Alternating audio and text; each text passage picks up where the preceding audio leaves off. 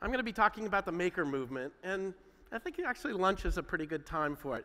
It is actually one of the most positive and optimistic developments, I think, both culturally and in terms of commercially, if you will. So if you haven't seen a lot about it or know a lot about it, I hope to be the first to share it with you. So I'm going to talk about it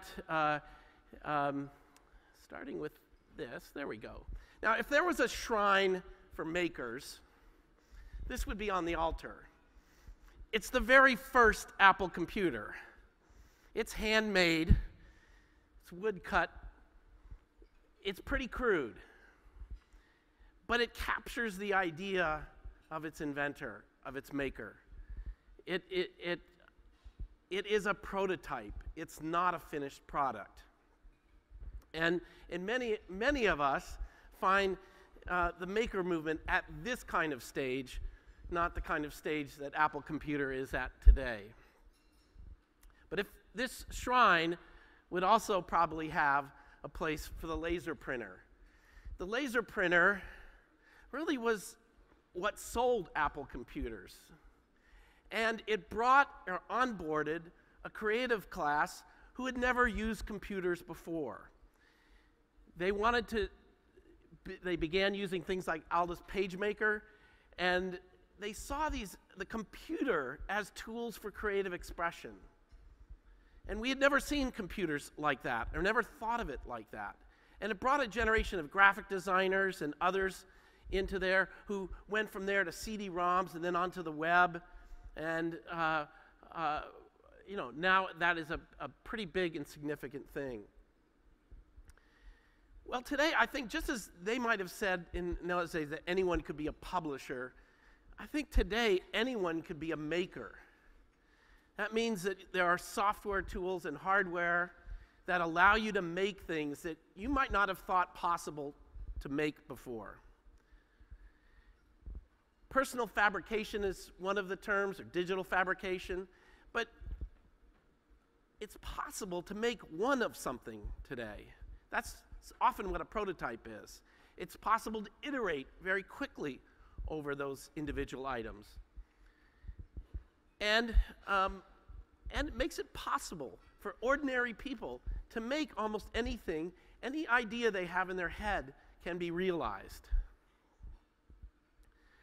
It involves physical and digital skills, and interestingly, it also involves social skills, collaboration, and sharing. This is a 3D printed mask from one of the maker fairs. But to give you an idea that anyone can design and develop a product, which I think is pretty disruptive. This is a 12-year-old Quinn Entire who lives in LA. He started when he was 10, coming to Maker Faire, and he has a website called Q Techno. He makes Arduino shields and has them made, and he sells them off his site. He has a blog, he has tutorials, and because he's 12 years old, he has a fart detector. He knows his audience. A methane sensor that he can connect to an Arduino. Think about it. You wouldn't have come up with that idea unless you were 12. So here's Quinn at a local makerspace in Pasadena, actually, teaching adults about Arduino, a microcontroller board. He told me he was wearing an MIT shirt because he might go there someday. He comes to Maker Faire, gets blue ribbons for his exhibits and his products. He goes to industry forums. He's the little guy on the right with all those adults talking about at an Atmel industry forum. But most interesting, about 2 weeks ago, we had Maker Faire Rome, and he came and gave a talk on lessons from a 12-year-old CEO. And he got to see the Pope and meet the mayor of Rome. And this is his journey in becoming a maker and reaching out to a community of people to support him. He's not alone. Joey Hudie brought his extreme marshmallow cannon to the White House, where the Secret Service told him, under no circumstances are you to fire that off. But the president came up and said, "Does it work?" And Joey said, "Sure." And he said, "Well, let's make it work." And they shot they shot marshmallows off the stateroom wall. And I kind of like this picture because it was a celebration of science fairs. And science fairs are okay, but they're kind of boring. And the folks on the right there have their usual poster signs, and they're just amazed that, Joey doesn't have trophies, he doesn't have posters, he just has the thing itself, and it works. We also sent super awesome Sylvia to the White House to exhibit her watercolor bot, and the president got to demonstrate that. And she's about 14. But she leveraged that into a Kickstarter campaign where she raised almost $90,000 to produce and sell a run of those watercolor bots. So I'm just picking young ones out because they're fun and interesting, but it does prove the point that there are new people able to make things because of these forces coming together. But at the core, makers are enthusiasts. And when I showed you that Apple computer, these are the enthusiasts who went to the homebrew computer club, and they wanted a personal computer because they couldn't buy a personal computer, and they would make one themselves. And in many ways, this is a community that wants to make things that they can't buy. But mostly, they just simply, and this is kind of what I discovered in them, that they love doing what they're doing. The root of the word amateur is to love. They are amateurs in that sense. They love what they're doing, and they'll share it with others. And making really becomes a kind of mindset as well as a tool set. In 2006, I published Make Magazine for the first time. And, it's based on the idea that I thought people would begin hacking the physical world the way that they were hacking software. That if you learn to change things in software, you could possibly look at your car or your room and think, I could do things there. And this was one of the signature projects in that first magazine, was kite aerial photography. As I got into it, I found there was a whole community of people across the web doing kite aerial photography. This one uses popsicle sticks and rubber bands. And the idea is that the creator of it was a professor of architecture at Berkeley. He wanted to see buildings from different angles. From an airplane, you're looking straight down. From the ground, you're looking up. He wanted to see it from 200 to 300 feet. And so he began flying kites. And what I love is a ping pong ball. And he called it his silly putty viscous timer. He jammed the piece in there and turned it. And he had about 90 seconds until it loosened and the ping pong ball would fall. And that's when he knew he had taken a shot, because it only took one shot at the time. But these are the kinds of photos he was getting. This is Point Reyes up in the Bay Area. You can kind of see him on the ground. And in many ways, this is a kickoff of what we're now doing with drones and a number of other things, of people really trying to get up in the air and take pictures, or weather balloons even. What I was doing with Make and started is almost like a revival of making, because making existed before I started the magazine. This is a 1944 edition of Popular Mechanics. 50 cents, and guy in a lab coat making something. And I was actually inspired by those magazines. I researched them and found that, in the 30s and the 40s and the 50s and the 60s, they had a very broad sense of what making was. It was something you just naturally did. Robert Noyce is a co-founder of Intel. There's a wonderful article by Tom Wolfe called The Tinkerings of Robert Noyce. And it's really kind of looking at how did really Silicon Valley come to be, and who were the people, the pioneers that settled it, if you will. And one of the things he observed was that many of them came from small towns. Noyce came from Grinnell, Iowa, a really small town. But he read things like Popular Science, and there's a great story in the article about he and his brothers reading about a box kite that could lift people off the ground. Well, they had to build it. You don't just read that article, you go out in the backyard and see if you can make that kite. And it didn't quite work at first, and then they tried jumping off the barn with the kite to see if they could get it off lift, and then finally they dragged it behind a truck and got enough to prove that they had succeeded. But it was somewhat that spirit of that, and Wolfe asked them, Noyce, why do you think so many of kind of our leading lights of the information age came from small towns in the Midwest? What was it? And Noyce said, in a small town, when something breaks down, you don't wait around for a new part because it's not coming.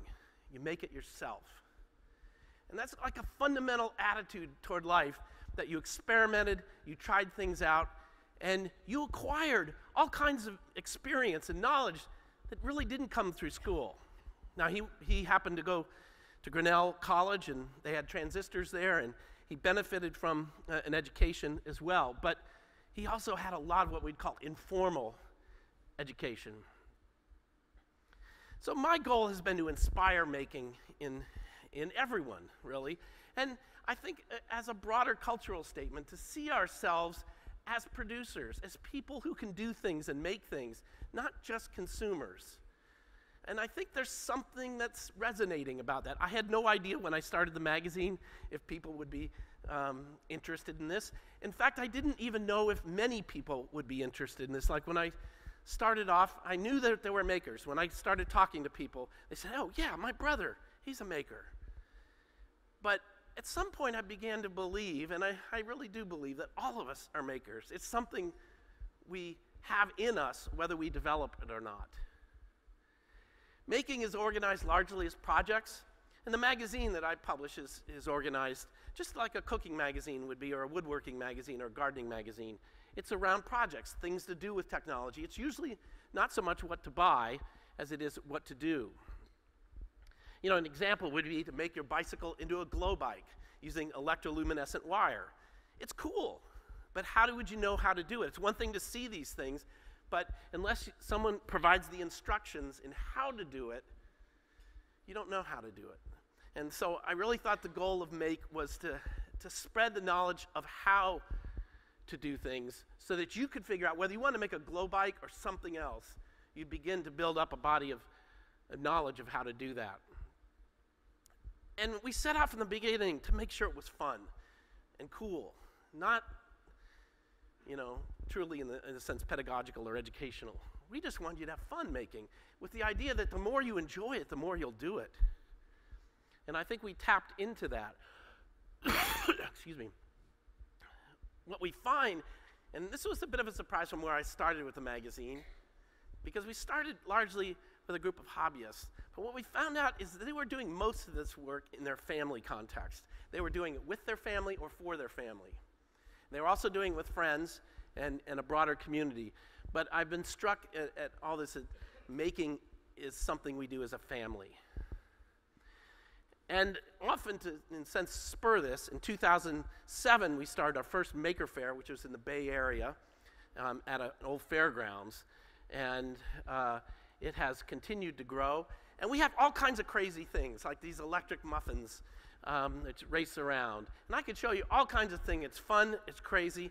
And as a business person, you might say, well, what's the heck's going on there? But it is people expressing themselves through physical things, through interacting with other people.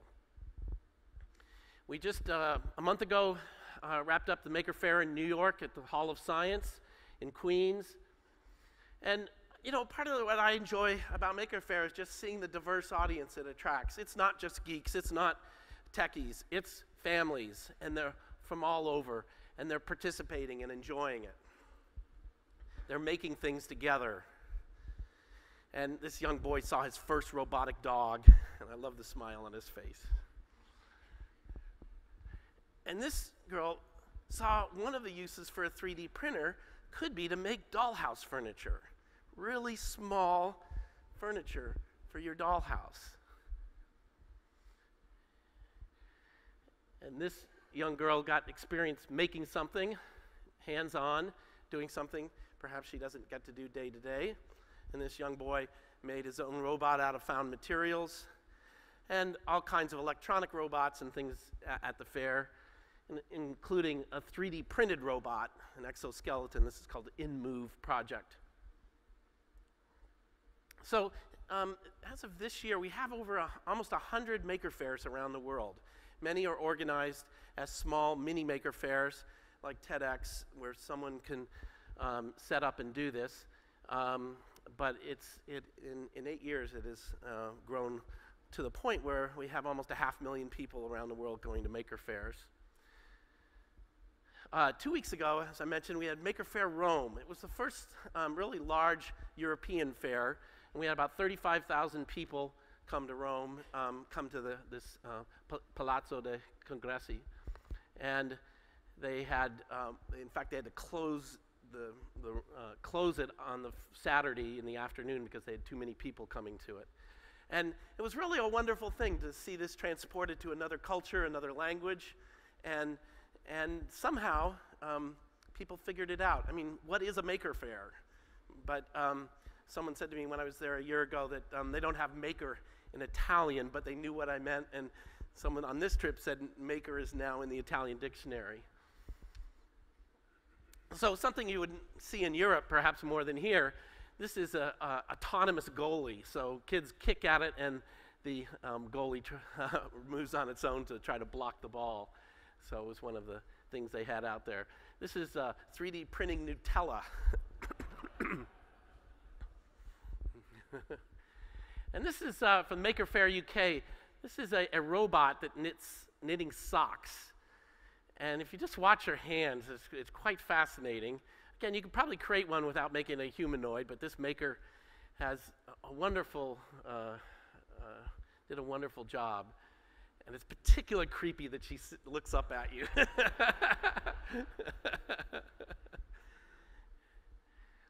And this is in Seoul, Korea, 2 summers ago when I was there for their first Maker Faire. And these are just wooden dolphins that are sequenced and actually controlled through an Android phone. You can make them go faster, you can start and stop them. Just a sort of amazing, beautiful interactions. So, you know, the general point is it's getting easier to make things. And because of that condition, more people can make things than ever before. And you might think it's kind of counter. Things are complex, things are hard. But software is getting better, the tools are getting better, and the communities that share both of them are making it more accessible to more people. So I like to think of the maker movement as having kind of 3 dimensions to it, or 3 facets.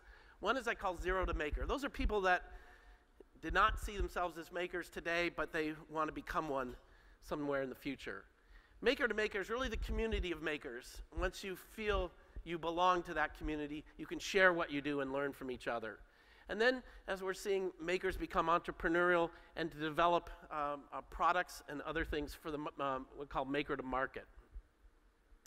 David Lang is just published a book with us called Zero to Maker, and he was in his mid-20s and had been working in a cubicle job and maybe got laid off, and he walked into a maker space and he decided that he wanted to become a maker.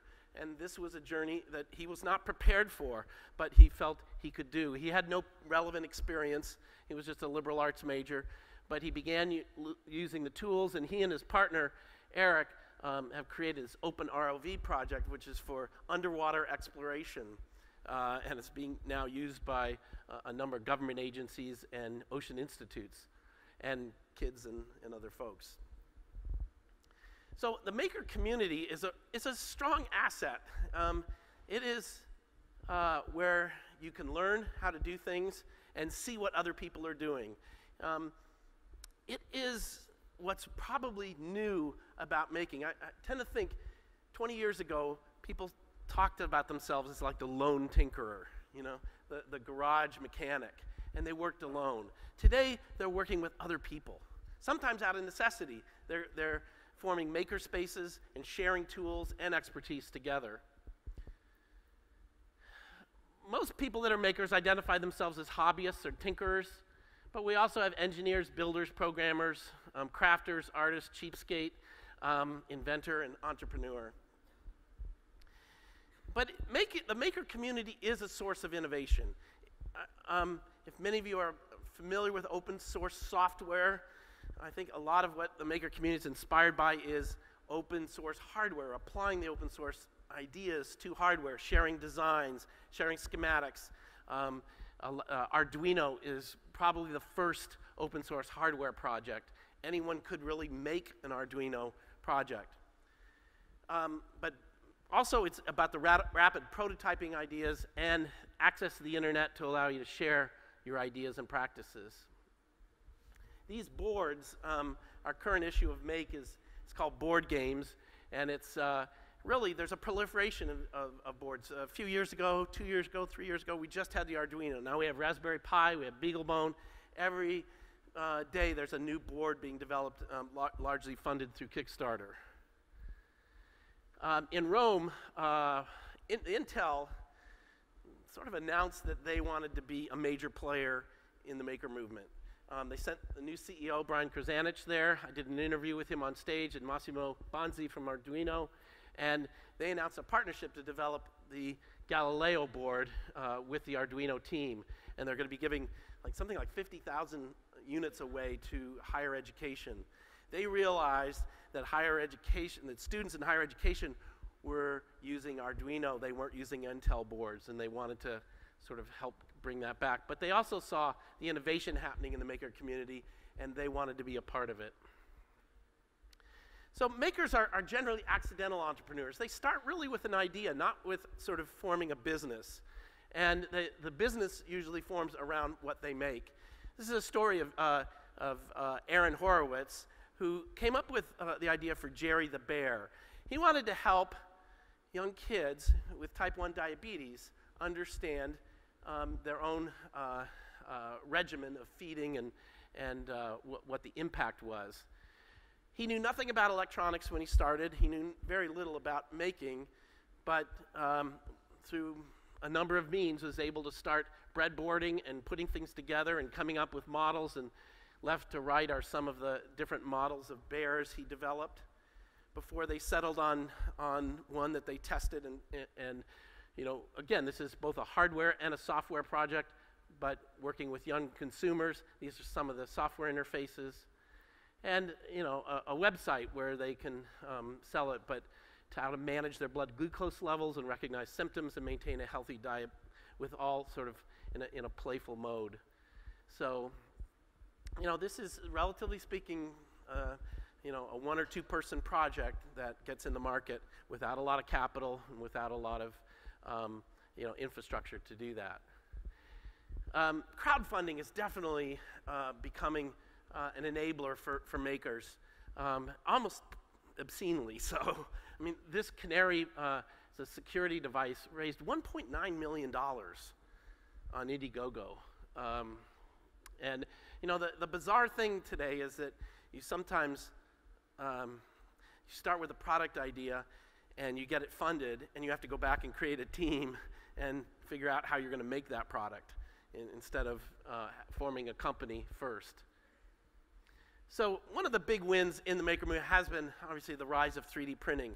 3D printing actually was patented the same year as the laser printer by Charles Hull, who is co-founder of 3D Systems. But it largely migrated to industry, almost the way that mainframe computers were in industry. And what happened in the maker movement is, like those first personal computers, makers wanted their own 3D printer.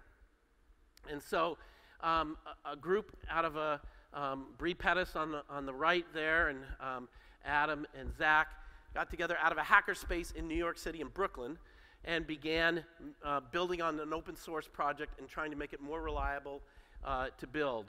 And as you probably know, MakerBots sold to Stratasys for about $500 million just last spring. But 3D printers are allowing anyone to be a manufacturer.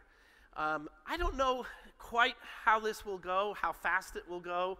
Some people have large predictions. All I know is that we've gone from MakerBot to about 16 to almost 40 printers in the market from different sources. And when I was at Maker Faire Rome, I noticed that Europe had a completely different 3D printing ecosystem than America. So there was only one brand, Ultimaker, that was in both markets. So there's going to be a lot of competition here. Who knows where it goes? Stratasys and 3D Systems are two of the larger players that have come into the market, but there's all these bottom-up players as well. So again, people say how large it is.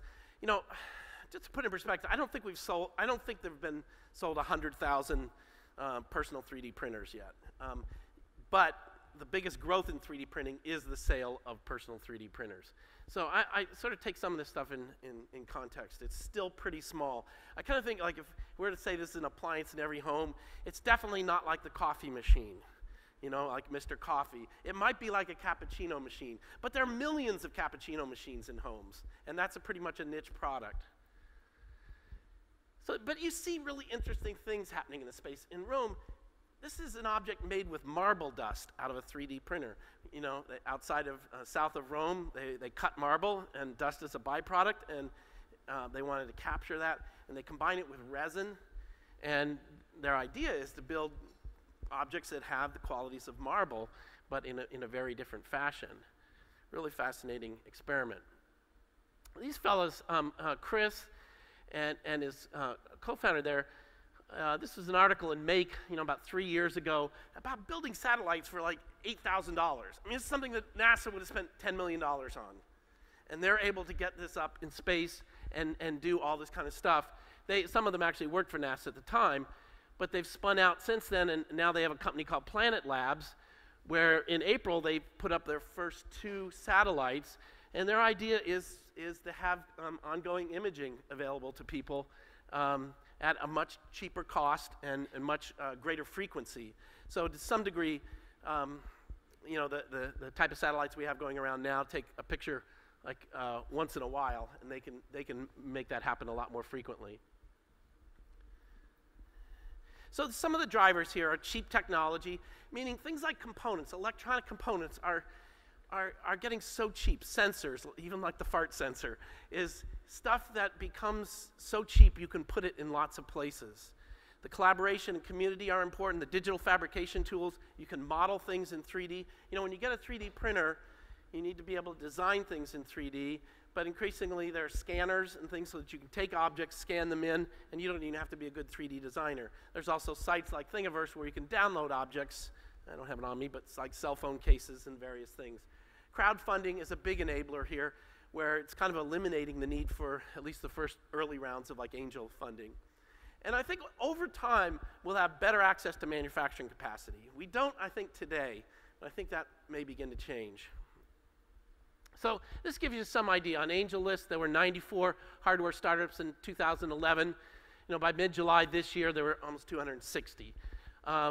You know, the Kickstarter hardware projects are 2.5 million in 2011 and 22.7 million in 2013, a 10 times increase. So someone explain Kickstarter to me. I can't always explain why people put up money in advance for something that may or may not arrive for a year or so. But we're seeing an emerging ecosystem of maker spaces where informally people get together to make things, incubators where companies and accelerators, companies or product ideas get developed. We've begun doing these hardware innovation workshops prior to maker fairs in Bay Area, New York, to bring some of these folks together. Some help facilitate your prototyping services. Others are working on workflow, bringing other people into it. And this is Bolt out of Boston, which is in some ways trying to combine a number of things that may or may not fit together well long-term: product design, venture capital, and manufacturing support. But you know, makers have sort of, you could think of making as a prototyping revolution today. It's not necessarily a manufacturing revolution yet. It's like it's easy to get your idea into a tangible form and go show people like investors or even customers. But to be able to scale up, you tend to need additional help. Makers Row is a company out of Brooklyn that is trying to help on sourcing factories. Again, these ideas, like, you know, the world of factories has largely been a non-automated place. You call up and talk to someone on the phone and they give you a quote and they decide if they have the capacity to do that. I think what we'll see in the future is a lot more automation and interfaces, almost an API into manufacturing. And it may not even matter where that manufacturing resides, whether it's Mexico, United States, or China. So makers don't need a lot of capital, infrastructure, or deep expertise. They're innovating by iterating rapidly. These off-the-shelf components in the community you know, the interesting thing about something like Kickstarter, one part is raising the money, but it's actually building a community of supporters in advance of the product. It's a pretty amazing idea, working openly with others and the ability to change direction. And I think we're kind of coming up with something like a new category here of what I'd call maker-made. And on one hand, there's, you know, sort of pre-industrial revolution, there's handcrafted things. And then at the bottom, industrial revolution, we get mass manufactured things. And I think there's something in the middle here where objects are personalized or personalizable, they're customizable, modifiable, and repairable. And I think in some ways, some of the ideas of craftsmanship from the handcrafted world may get encapsulated in software, allowing you to do things that don't take you 20 years to do. One of the examples of maker-made products are kits. And if any of you go back far enough, kits were really an early part of you know, the personal computer revolution as well. The pre-Apple computer, there were lots of kits. And we're seeing kind of a lot of examples of kits. Quinn's things are selling, what he sells there are kits that you solder and put together. But another area where we're seeing maker-made product is things like prosthetics, where you actually want things very much custom. And what's really fascinating is some of the innovation here is being driven by the users. These are amputees that go and figure out what they want their 3D printed hand to look like, and they're working, you know, with Arduino and other controllers to make it work. And this is an example of 3D printing and, I think, the maker community in action in a really different way. We had this crazy idea. We want to 3D print sugar in the shape of blood vasculature. And we tried to work with a couple commercial companies, but it was hard to get any sort of communication back and forth with them. So we turned to the maker community, and when we had this crazy idea, we pitched it to the maker community, hey, we need help to do this. Everyone said, yeah, we're really excited to help you, we'll figure this out. We don't fully understand what you're gonna use to do that, but we'll figure it out together. The maker community is consisted of people that are just creatives, more or less. I know it's a very vague concept, but one of the big things that I've noticed about the maker community is the whole idea of retooling or repurposing. As through 3D printing as an abstract tool, you know, people are just figuring out what to do with it, and we're exploring familiar territory first. But I think that as the novelty wears off, people are going to really explore new frontiers and really find new applications for this kind of this fundamental idea of putting material where you want it, in any form, in any geometry you need. So we were looking at actually a way to formalize that interaction. It turns out that the scientist and the maker and someone in the DIY bio community, all of us are actually fundamentally seeking knowledge. And this has been the unifying factor between these collaborations.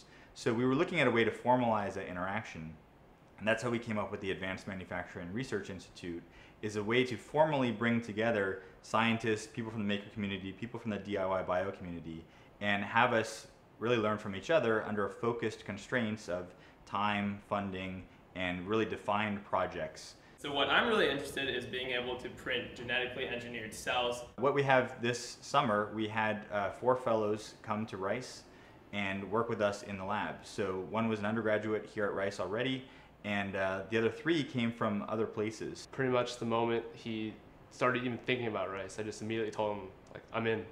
Like, whatever you're doing, I'm sold. The ideal goal for an Amory Fellowship is a breakthrough mentorship, sponsorship, and infrastructure to allow makers to come in and build new equipment that we can then use for science. And this has been a fantastic success this year with these 4 fellows coming in and building a bunch of equipment, characterizing it, measuring things, reporting back to the community, posting all their designs, all their investigations back online for people to evaluate. You know, you spend most of your time printing out, you know, really impractical things, and yet here you have the opportunity to really break some new ground on creating organs, probably the most practical things. It's very satisfying to like exercise a tool, you know, as powerful and sophisticated as 3D printing, to exercise that tool on, you know, a very like pressing, relevant problem. Granted, people do need iPhone cases, but people also need kidneys a lot more. an interesting, example. I mean, they're trying to print with sugar, and then they will put host cells on these structures and then dissolve the sugar after it has grown. So, and just to wrap up a bit, what I was kind of thinking of, what if you're in the audience here, what might you do about this? What does this mean to you? Well, I think there's lots of ways to engage with the maker community, and one of the places that is very productive is within your own company. There are makers there. There are people that are doing this. Talk to them.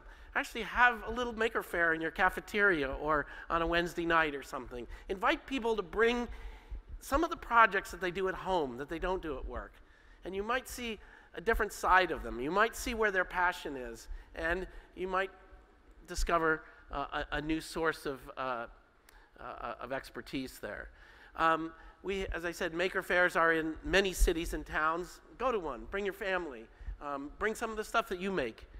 I'd like to see more products become maker friendly. What I mean by that is things where people can hack them, and they're allowed to, intended to. Take an example of the Kinect. When that first came out from Microsoft, it was a game device.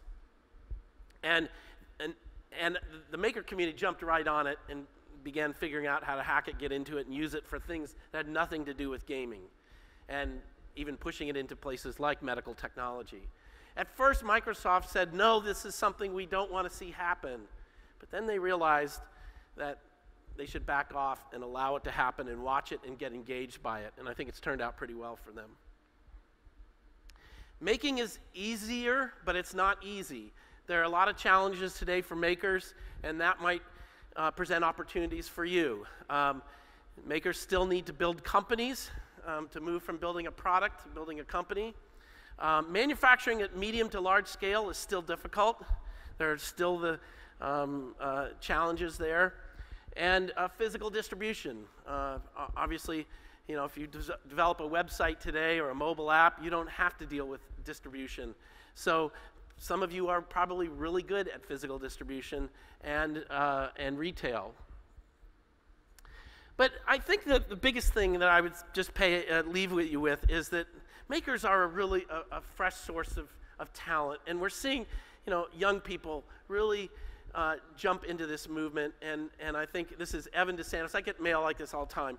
He's a 14-year-old maker living in Oneida, Kentucky. Oneida is in Appalachia, has 410 people. He says, I've been making and tinkering since I was 1 year old when I took apart the noisemaker in my playset. All through my young childhood, I hacked, coded, and played with any and all types of technology. Then my love for making and technology came to a turning point when I discovered your Make magazine. Before that point, I always thought that I was the only person like me on this planet. Now with you and all the makers in this world, I can make anything that I think of. Thank you very much.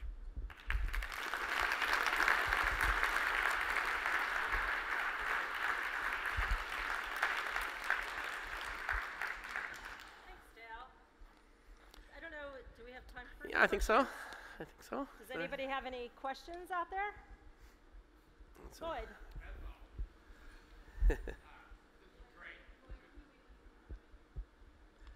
They're bringing a microphone for you. Lloyd.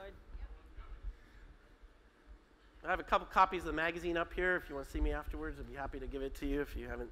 Okay, I'm Lloyd Ivy, and MyTech Corporation, and we've been in music and since day one. But one of the things I've become very interested in many years ago was stereolithography. And stereolithography gave us the ability to take things like corn stalks and all this. And there's so many things you could do with it. It's, as you said, our company is a very large company. Oh, no, we're not a very large, we're a worldwide company, let's put it that way. But the ability to build prototypes right at our desk. And MakerBot come out, I immediately bought 12 of them. and immediately bought 12 of them, took them a while to make them. But I will say that it is game changer. It's absolutely a game changer in our whole society. I believe that everyone will have one at home. And I know that it changed my life, my company, and everything about it. and I think everybody should get into it as fast as possible. This, if you're not in it, get on it. And one of the things is we live in three-dimensional world. The fourth dimension is time, and the fifth dimension is capital. And everybody should realize that is the fifth dimension is capital. The fourth dimension is time. Capital gives you the ability to move about in time. You can go anywhere you want. And so this three-dimensional world we live in, we come from a two-dimensional to actually a three-dimensional by using this type of three-dimensional lithography. It's the greatest thing in the world, and everybody should get into it just as fast as they can. Thank you. Thank you. Yeah. There's a question back there. Where's the other question? Yeah, right back here. Ron? Hi, Ron Goldberg. Have you given any thought to the ethical considerations, perhaps, of dangers from some of these products? Unrestricted ability to make a drone, perhaps something more dangerous than a drone? Does the organization have any thoughts on that coming down the line? Well, there's a lot of press around 3D printing of guns and things that are getting out there, and drones are very cheap and easily accessible. I don't know that. To some degree, there are laws and regulations affecting some of that. I don't think that. I certainly don't feel myself that the idea is to keep this technology under wraps or out of people's hands because of those issues. People like texting on cell phones, we will have to learn new social behaviors that we understand the impact they have on other people. But do you have any particular issue in it that you see, or? Well, certainly the idea of invasion of privacy through a drone. There was that big story last year about someone who had 3D printed a gun. Mm-hmm. Obviously, that's not going to work given the technology we have now, but it's not a far stretch to see where you'd have better materials and perhaps not only just a gun, but a weapon that's yet to be invented. Do you see any role for regulation in this revolution? Well, I would rather see it be light. Let's see how it. I'd rather not anticipate the problems and see how bad they are. I think there's a lot of fear mongering we can get, and we end up with sort of restrictive laws. Just because what I'm really interested in is not the guns. Those get on the news, but when you think about drones and what they're doing in agriculture, my son-in-law is a winemaker, and he's been flying drones over vineyards to study the patterns of growth and harvest times and all kinds of stuff that they could never do before. So I think there's such an upside here. I would hate to see this, be taken apart by kind of ham-handed legislation. You don't have to applaud me. Right? Yes, some mics up here. And I'm not a legal speaker, and I didn't stay in the Holiday Inn, so.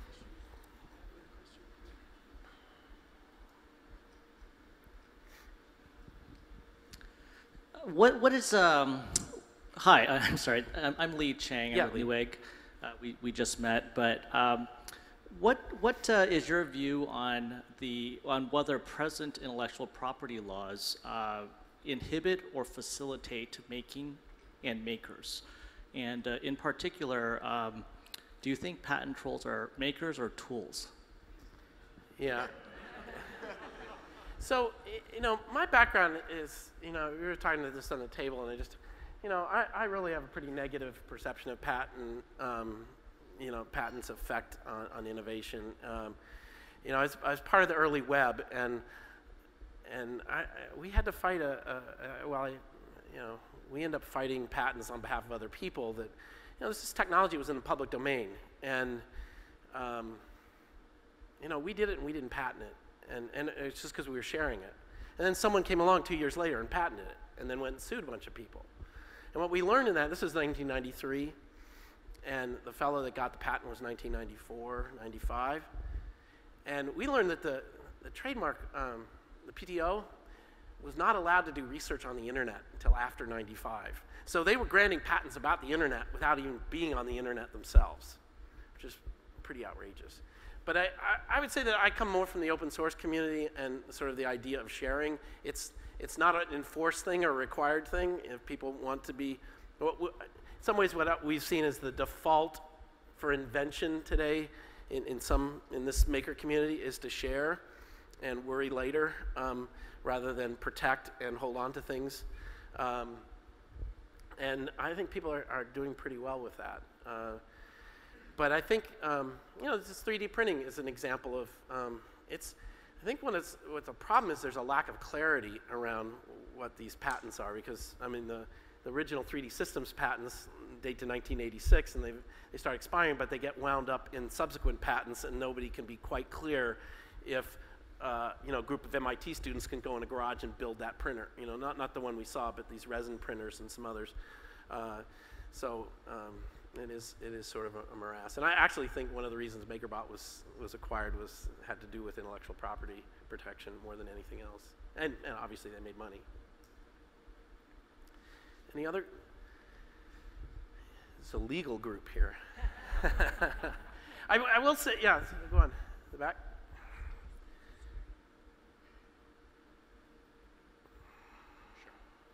Thank you. Ross Rubin, Principal Analyst, Reticle Research. You talked about commercialization as one of the obstacles, or forming companies, not just products.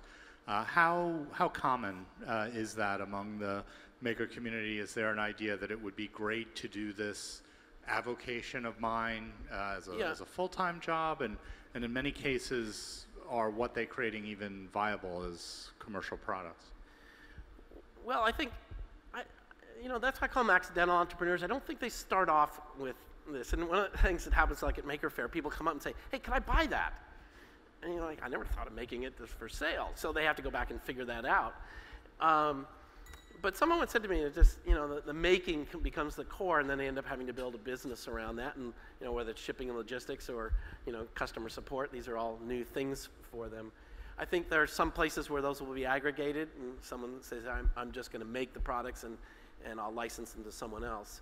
But it's about, my sense is from our studies is about 20 to 25% of the makers are interested in doing this. I think, there's certainly, a lot of people, when they're amateurs, like to keep being an amateur.